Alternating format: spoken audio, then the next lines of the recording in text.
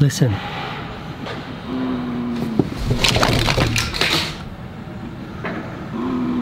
Doesn't it sound like the mini fridge is snoring?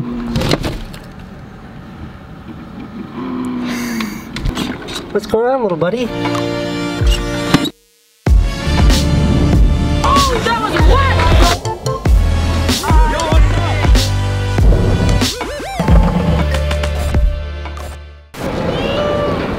Alright. What in God's name?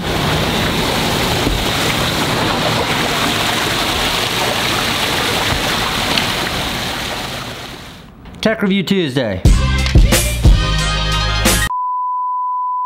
Alright, on today's episode of Tech Review Tuesday, I've got a very exciting new thing for us to review. That is is that too bright? Let me just bring this down just so. That is the DJI OSMO Pocket. DJI sent me this little bastard about a week ago, and I've been dying to play with it. Haven't really done anything but turn it on yet. Meet Osmo Pocket, a compact, stabilized smart camera that was made to fit in every moment.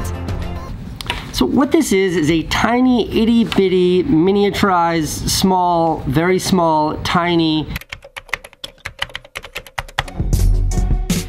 It's almost indescribable what it feels like to hold this in your hands. It feels like something that came from the future. To give you like a little context of what a 3-axis gimbal typically looks like, this is what my first 3-axis gimbal looks like. This is what it looks like without a stand. You put the camera right here. This is the DJI Ronin S. This is another 3-axis gimbal. This is for like SLR cameras. And this is the like GoPro 3-axis gimbal. You put a GoPro in there and it's this size. Now for scale, I mean, it's almost absurd. It even, I mean, can you see that size difference? Like crazy. It even comes with this little carrying case, which I have to say, DJI did a very good job putting this together. And these are like regular jeans. If you look at how they're positioning this and you look at the features integrated in this, I think DJI thinks this could be sort of a one-stop shop for vloggers, or, you know, like this is a small video camera replacement. Now, DJI is one of my favorite companies because they make tools that make it easier for like amateur creators like me to make their content. And in understanding what this thing does, a miniature stabilized pocket camera, it made me think of another company that does a really good job creating tools for amateur creators like me that also just launched a pocket-sized camera that specializes in amazing stabilization, and that's the new GoPro 7. So today's Tech Review Tuesday is gonna pit the DJI OSMO Pocket against the GoPro Hero 7. And this is gonna be less of like a competitive thing and more just trying to show you what these things look like side by side. This one's $399, this one's $350. This one has a mechanical gimbal, this one's optically stabilized, this one's super tough. This one, well, it feels pretty tough. Maybe not GoPro tough, but tough.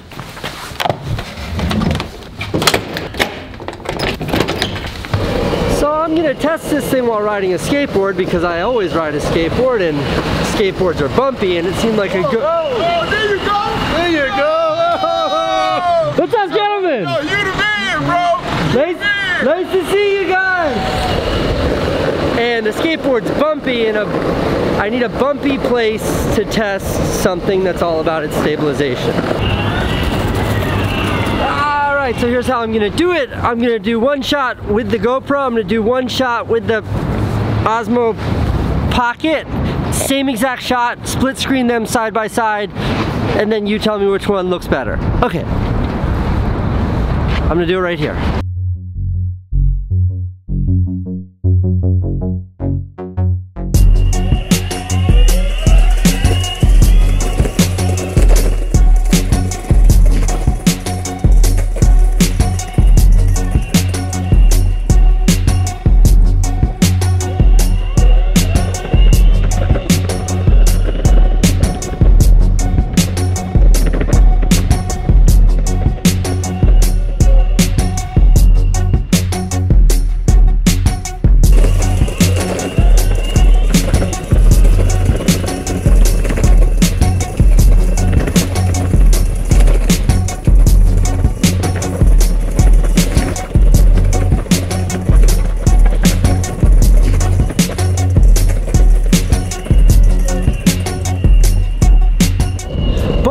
cameras have pro modes, but I'm shooting in full auto, default 4K by 30, and it's down res for this video to 1080, but I'm not doing anything special here. No pro mode. This is what both of these cameras look like straight out of the box.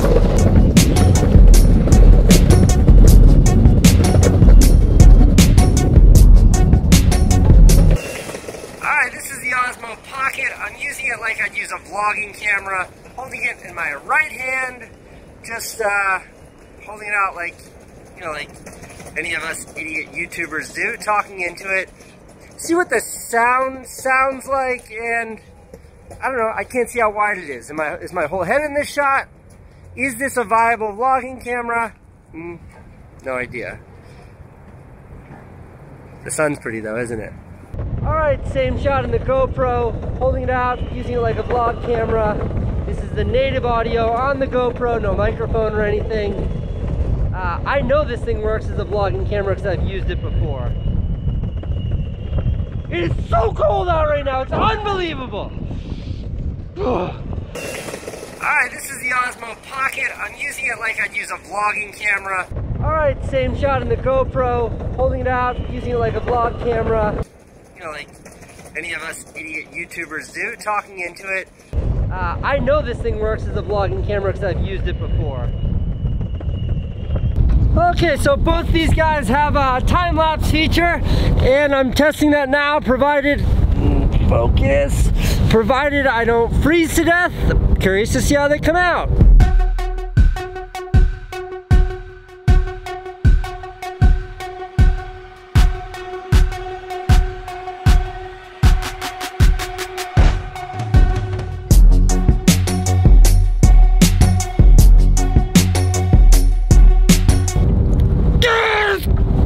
Outside! Oh, God. I had to quit shooting because it was so cold outside. Okay, so before I came home, I went to the local skate park to get some like real world cinematography from these things.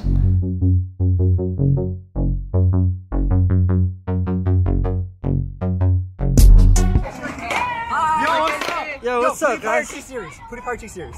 PewDiePie, are you crazy? Yeah, let's get it. So, you're Casey Neistat. Yeah, what's good, man? Wait, yo, can I take a selfie? Yeah, for sure. Oh, shit. Nice. Thanks. Yeah, you got it, man. Yo, Tokyo. You know Casey Neistat? Yeah. Oh shit! Nah, you bugging! You fucking bugging! Oh my! Holy shit! Yo, what's good? What's good, man? Sun right here. Very, very exciting device from DJI. I appreciate what they're doing for sort of the prosumer market. For 350 bucks, this thing is a movie making machine. There are a bunch of other features that I didn't test in this video, like face tracking, and it also does one feature I'm excited about, which is like moving time lapses, where you just sort of program it this place and it'll do a slow time lapse where it pans using the gimbal. Those kinds of features used to be inaccessible unless you had professional equipment. Now a tiny device like this lets you do that. And I think that these kinds of products are indicative of where the entire industry is going. Small, relatively inexpensive, and they emulate what used to only be able to be done with big, very expensive equipment. All right, that's it for this week's Tech Review Tuesday. Be sure to tune in next week where we're gonna have the world premiere of Dan Mace's Tech Review Tuesday intro. Until then, I'll be, well, I'm gonna go take a warm bath.